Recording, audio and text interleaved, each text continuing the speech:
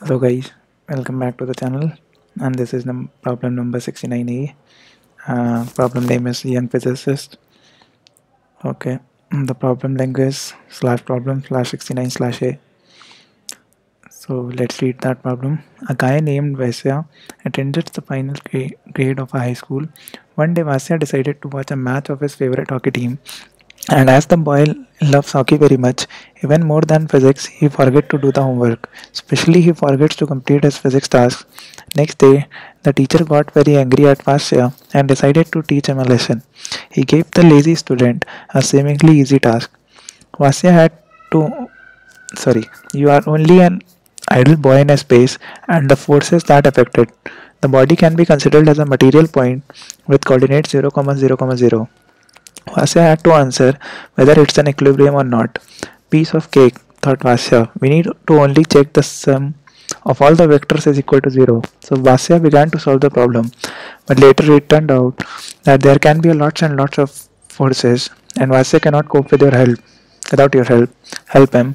Write a program that determines whether a body is idle or is moving by the given vector of forces.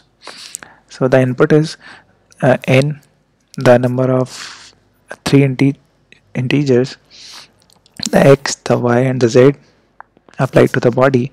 Print the word yes if the body is in equilibrium, and the word no if it is not. So it's a problem basically of maths and physics combined, where there are three set of forces x, y, and z axis, and you have to check whether the body is in equilibrium or not. So what we generally do is to sum all the x coordinates, all the y coordinates, and all the z coordinate forces, and if the resultant force is equal to 0, then we say that the body is in equilibrium. Okay.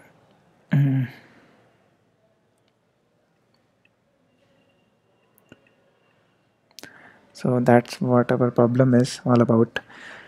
So let's code that problem. Problem number 69A. Okay. So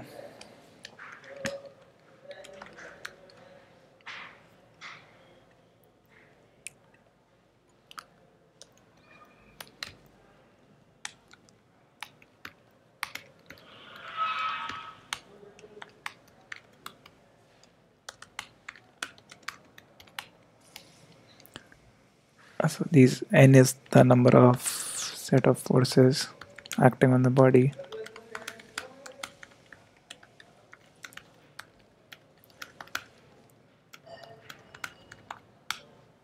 Now we have to define int x, y, comma. So the body is, let's say, initial in equilibrium. Now what we have to do is to sum all the coordinates of x, y, and z and check for whether that x and y and z equals to 0. So let's just take the input x equals to x plus.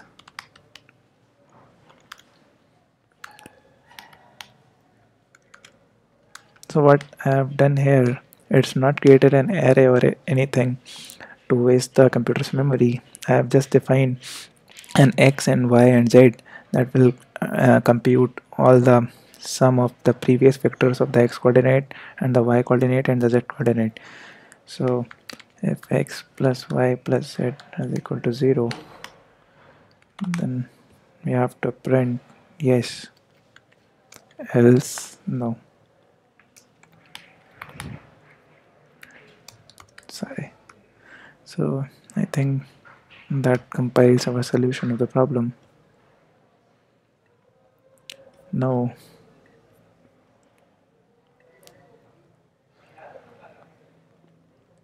Yes. So yes, it's a very basic problem of math and physics and basically an implementation problem. Let's just submit it. Okay, running.